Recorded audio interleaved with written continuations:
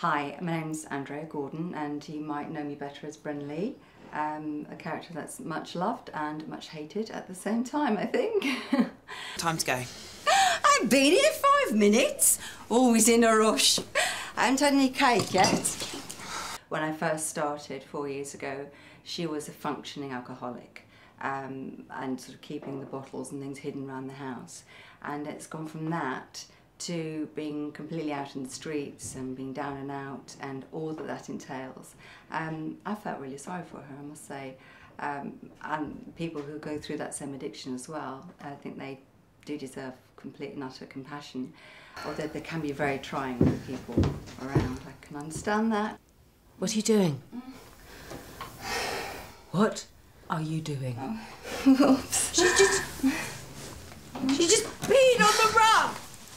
That was quite a tricky scene to film, I must say. Of course, with filming, it is tricky to sort of like it be half-mast all the time. Of course, we didn't see anything, I know that, but it is tricky to do that and still feel like you're drunk enough not to be humiliated, you know? Get her out of my house now. She's got nowhere else to go. Not my problem.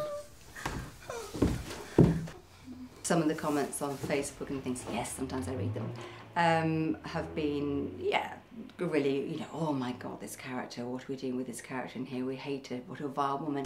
Where do you think you're going? Get off me! Come on, Brent. Get you can out! Keep this civil. Stop it! But I've loved all the online stuff because it means we have an impact. It means it's getting there. I'd rather it be a good impact and lovely things said, but I do understand why the comments about, you know, her being vile, because she does act vile a lot of the time. I've got nothing now. I'm warning you. Stop telling me what to do!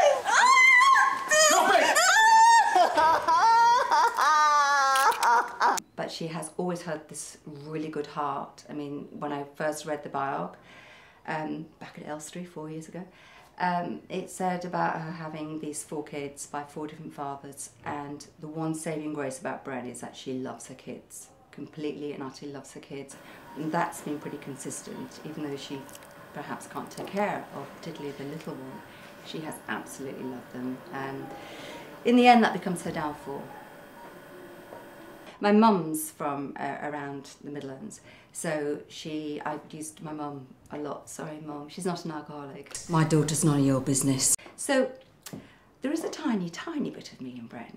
I can't say it's completely different. You know, hopefully the good bits. Well, maybe the bad bits too. I don't know. Maybe you've got a vodka.